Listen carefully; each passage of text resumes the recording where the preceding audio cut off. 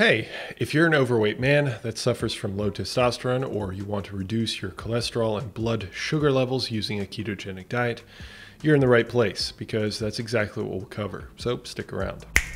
Learn Your Body, a science-based education.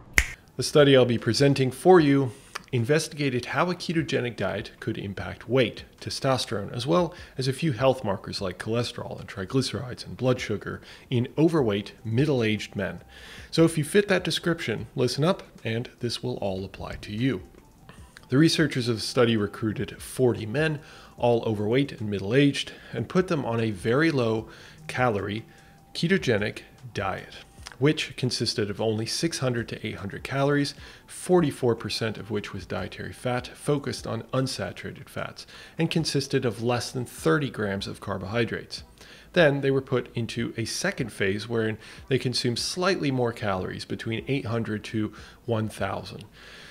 Between the two phases, the study lasted 12 weeks. Now, there were additional phases, but the measures that we're interested in discussing are specific to these initial two phases. The researchers took measures of body weight, cholesterol, and everything else at the beginning of the 12 weeks and then after the 12 weeks on the ketogenic diet. Now, with such a restrictive ketogenic diet, what were the effects? Well, in weight loss, these men lost dramatic weight. 21 kilograms, but that may be partly due to how overweight they were, starting off at 112 kilograms on average. Still, no doubt this ketogenic diet would lead to significant loss in weight at any degree of obesity. In looking at the health markers, there was a significant reduction in blood sugar, as well as insulin, leading to reduction in insulin resistance.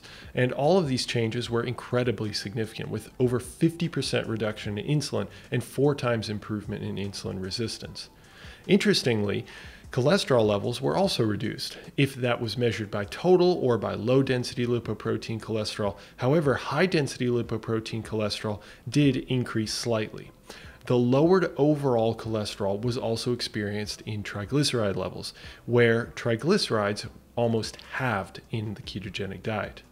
So, dramatic weight loss, reduced blood cholesterol, sugar, and triglycerides, but were there effects in testosterone? Well, yes, there were. There was an overall increase in total testosterone. Unfortunately, we can't say if this translated to increased free testosterone or other bioavailable testosterone, yet total did manage to bump up.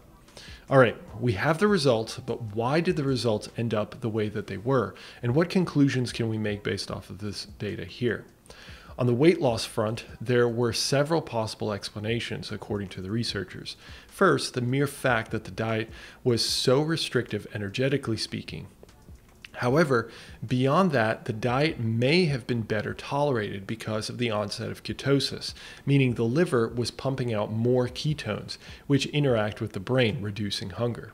Now, the severe weight loss, but also the possible makeup of the diet, like being high in unsaturated fats, may have contributed to the reductions in cholesterol and triglycerides. This may also be true for the reduced blood sugar, but likely the supremely low carbohydrate intake was the primary driver of a lowered blood sugar and insulin levels in the body. This, of course, paired with the weight loss. However, although the mechanism isn't completely theorized out by the researchers here, they do mention that this ketogenic diet did increase testosterone, which likely happened due to an increase in luteinizing hormone released from the pituitary. Luteinizing hormone is the hormone that interacts with the testes, specifically the Leydig cells of the testes, to stimulate the production of testosterone. Now, this increased activity in the Leydig cells may also translate to increased vitamin D, as the Leydig cells have high levels of vitamin D activating enzymes. These enzymes take a relatively inactive form of vitamin D molecule and activate it to make it more effective in the body. Now, this might be important for more than just testosterone, because vitamin D may lead to greater testosterone production, as vitamin D can stimulate the gene expression for testosterone. However, it is also implicated in insulin sensitivity and blood sugar regulation, both of which improved with the ketogenic diet. Interestingly, it is believed that vitamin D levels tend to be lower in overweight individuals due to poor diet, but also increased volume of the body, fluids of the body that end up diluting including the vitamin D, as well as lower exposure to the sun and lower skin synthesis. Yet, with the ketogenic diet, there was a noticeable increase in vitamin D. So this could at least partly revolve around the changes in vitamin D levels affecting testosterone, but also blood sugar and insulin levels. So overall, what does this mean for you? Well, this all means that a very low calorie ketogenic diet focused on mostly unsaturated fats can help you lose substantial weight with reduced hunger while also reducing your cholesterol levels, triglycerides, and blood sugar. It can also improve your insulin sensitivity, which may be mediated by increased vitamin D, which may also lead to increased testosterone. All of this most certainly if you are overweight, middle-aged, and a man. But assuming you're unconvinced or you aren't an overweight man, then check out the attached content and find out what fits for you. Or check out the final verdict in a comprehensive video pulling together many studies for your convenience. And with that, I'll hope to speak with you then. Bye.